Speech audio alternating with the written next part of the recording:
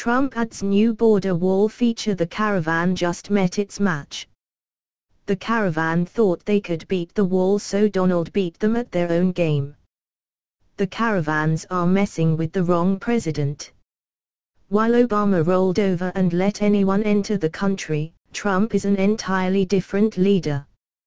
The Caravan thinks that they can just jump the border fence or try to tunnel under it, but the president is enforcing our border like never before. The military are standing guard, and a new photo from the ocean area fence near Tijuana shows exactly why border jumpers are thinking twice before trying to jump it. Share if you think Trump has the perfect solution to stop the Caravan. A picture is worth 1,000 words. This president is not letting that Caravan in, no matter how loud liberals get. The president serves American voters, who expect our borders will be defended.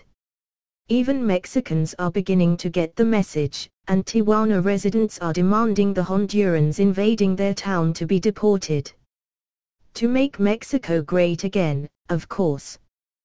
Tijuanans are witnessing firsthand how dangerous this Caravan is.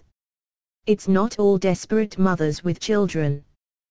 The majority of the migrants are dangerous, and Mexicans don't want them there.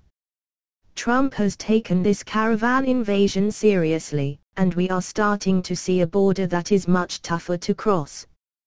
Trump means business, and Americans are grateful that we have a president who takes defending the country seriously. This razor wire is a great start, and until we get a real wall, we should be placing it along the entire border.